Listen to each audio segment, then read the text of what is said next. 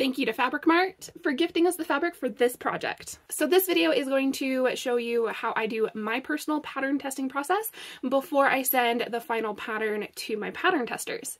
If you're interested in being a pattern tester, there's a link to the Discord down below. I'm going to be doing a lot more pattern tests this year, and I'm so excited!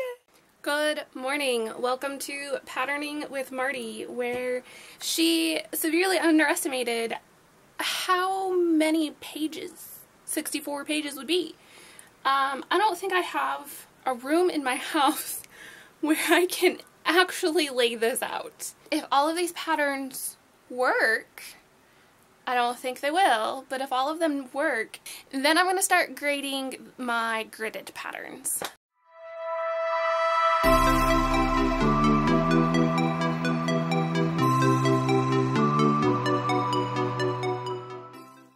Good morning. So I have 3 leggings and 3 like sports bra workout top thing. Test.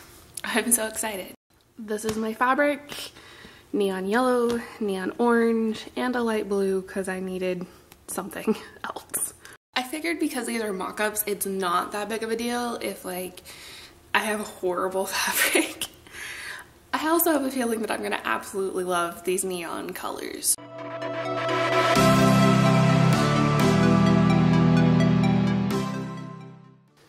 And everything is cut. I ended up only cutting 2 of the leggings. So like one is right there and the other one's right there. Right there. So I did absolutely 0 filming today, but let me show you what we got done.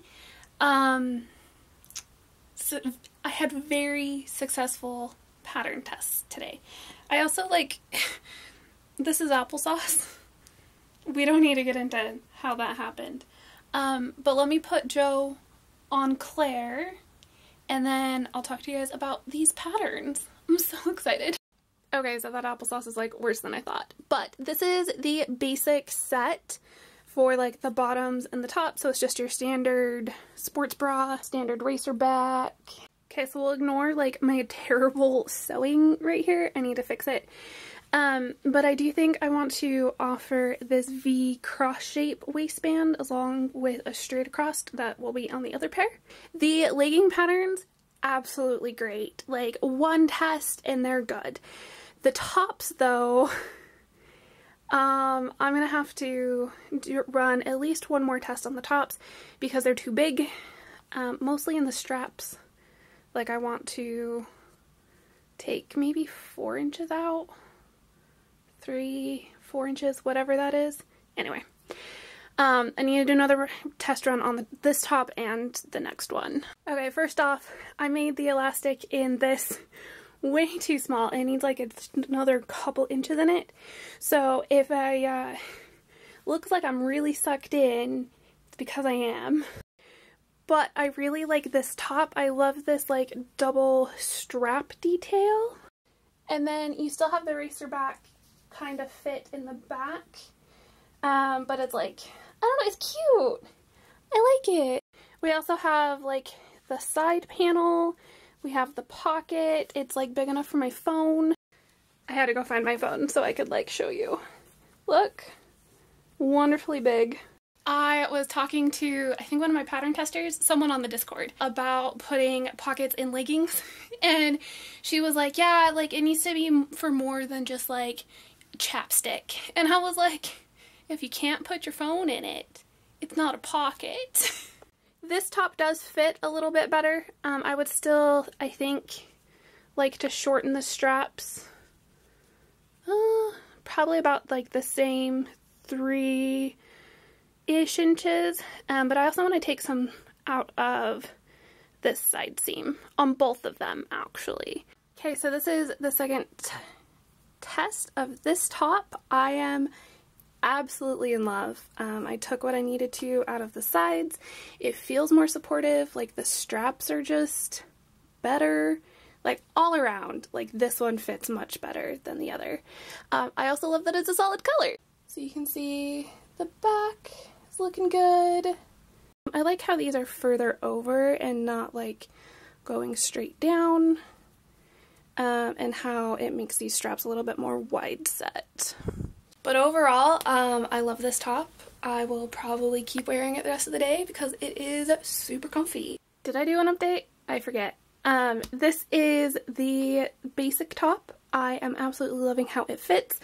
It does have a lot of compression, which I kind of like, especially when I do like high impact activities like running.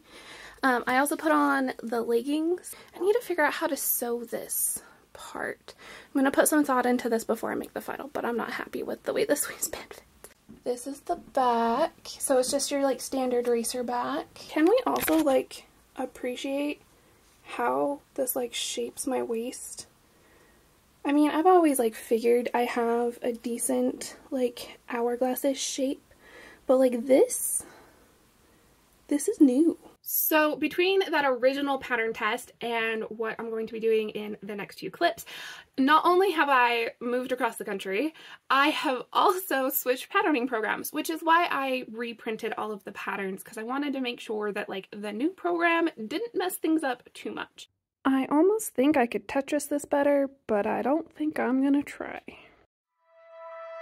Remember when you told me you believe in something and you said you're done pretending that fate is patient.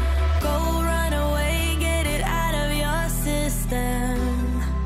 Come back when you're older. Go find a place where you can't be the victim. And come back when you're older. Go catch the storm within your broken bones and be wild, wild, wild, wild, wild, wild. Okay, so I finished these, but I don't like how loose they are at the bottom. So I'm gonna have to like take them in, which is fine. That's not too bad. But they look good from like there up. The reason how come I think that those leggings were a little bit baggy or a printing error, because I was unfamiliar with the printer settings, not a patterning error, because I did go back and check final measurements in my pattern, and if it would have printed the way I wanted it to, it would have been perfect. I did one leg on the color blocked pair and they fit better. I just want to take like the entire leg in by a seam allowance, 2 seam allowances on either side of the color block panel. I like a little bit of compression in my leggings. And you feel that this is your beginning. Will colors fade, but it's okay. There is good in changes. Go run away, get it out of your system. Come back when you're older. Go find a place where you can't be the victim. And come back when you're older.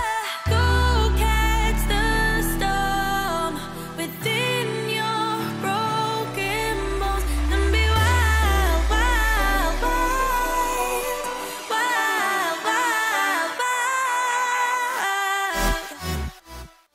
I actually kind of like how that looks, but I do like super high-waisted things. The thing is, I know my body type, right?